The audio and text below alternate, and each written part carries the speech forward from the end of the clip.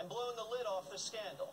He has impeccable credentials, a former naval officer whose only donations have gone to Democrats. I've heard Joe Biden say that he's never discussed business with Hunter. That is false. I have firsthand knowledge about this because I directly dealt with the Biden family, including Joe Biden. On May 13, 2017, I received an email concerning allocation of equity, which says 10% held by H for the big guy. In that email, there's no question that H stands for Hunter, big guy for his father, Joe Biden. On numerous occasions, it was made clear to me that Joe Biden's involvement was not to be mentioned in writing, but only face-to-face. This is a credible witness claiming the Biden family cooked up a deal while Joe was VP, and afterwards they designed a scheme for him to get kickbacks from a communist Chinese energy company. He has hard evidence to back this up. The emails are out there. He turned over his phones to federal investigators. The Senate has his phones too. The FBI interviewed the ex-partner on Friday, and there's an open money laundering investigation involving Hunter's laptop. That seems important. One of Hunter's business partners is in federal prison. The other, Devon Archer, is awaiting sentencing. Now here's Devon Archer with Joe Biden. Biden said he didn't know about his son's business. Right. He just golfs with his business partners before they go to jail. Now, messages suggest Biden was using his office as a cash register.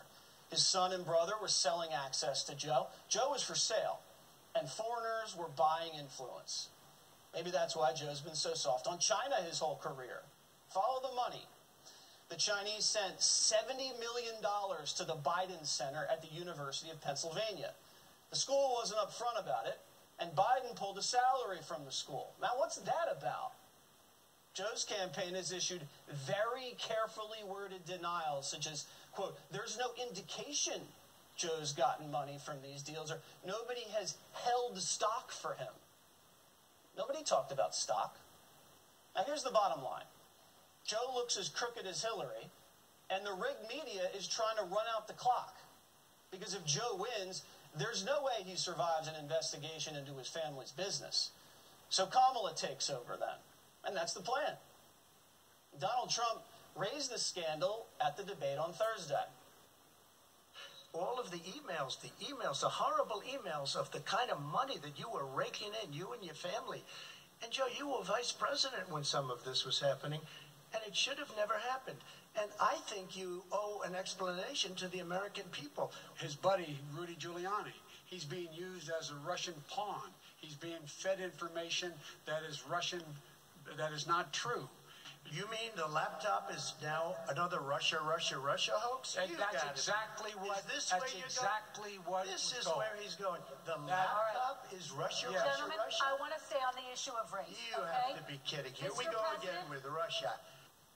Now, Joe spent 4 days preparing for that debate, and that's all he's got? It's Russia? Now, if the emails are forgeries, Biden's fine. So why doesn't he just say that? Little advice to reporters. The question to ask, are the emails real or fake, Mr. Vice President? That's it. He can't answer that question, because either way he answers it, he digs himself deeper. Trump's getting traction on it, and Biden's on defense. The old VP also sunk himself when he said he'd get rid of the oil industry. I would transition from the oil industry, yes. Oh, I would that's transition. a big statement. It is a big statement. That's a because big statement. I would stop. Why would you do that? Because the oil industry pollutes significantly. I see. Here's the deal. But That's you a can't big do that. statement. Well, if you let me finish the statement, because it has to be replaced by renewable energy over time. Over time. And I'd stop giving to the oil industry, I'd stop giving them federal subsidies. We have That's one maybe the final biggest question. statement in terms of business. That's the biggest statement. Okay. Because We have basically one what he's final saying question, is he is Mr. going to President. destroy the oil industry. Will you remember that, Texas? Will you remember that, Pennsylvania, Oklahoma? Vice President. And Team Biden tried to clean that up afterwards, but it was too late. Trump had his best debate in a long time. He was relaxed and optimistic, while Joe was dark and angry. The president accurately framed Joe as a lockdown artist who killed the recovery.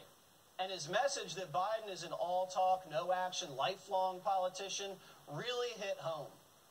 He was Your there response. for 47 years. He didn't do it. He was now there as vice president for 8 years, and it's not like it was 25 years ago. It was 3 3/4. It was just a little while ago, right? Less than 4 years ago. Typical political statement. Let's get off this China thing, and then he looks. The family, around the table, everything. Just a typical politician when I see that. They're the one that takes all the money from Wall Street. I don't take it.